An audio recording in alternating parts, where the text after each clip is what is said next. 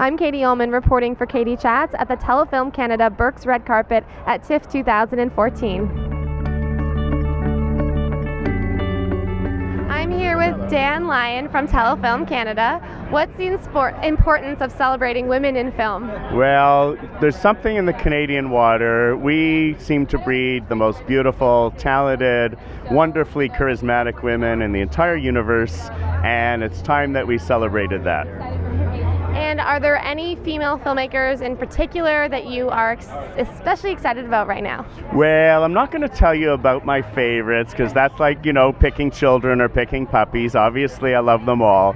But one thing that's really interesting about this year's TIFF is the diversity of the genres, the budget levels, and the number of first Canadian features at TIFF this year. Some really auspicious debuts, and people should be really excited about the talent, both women and men, of course, who are being developed in Canada. It's fantastic. And both Birks and Telefilm Canada are such old Canadian institutions. Can you tell me a little more why you have such a great relationship and it's such a great partnership?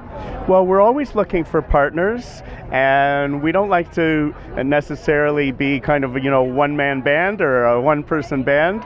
And it's great when other Canadian companies and organizations come and join us in celebrating what we do, which is building and celebrating and promoting talent.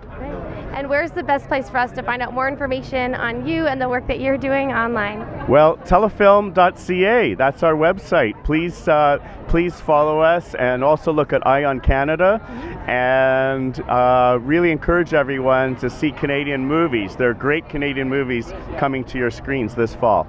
Thanks so much, Dan. It's lovely to see you again. Thank you. Thank you.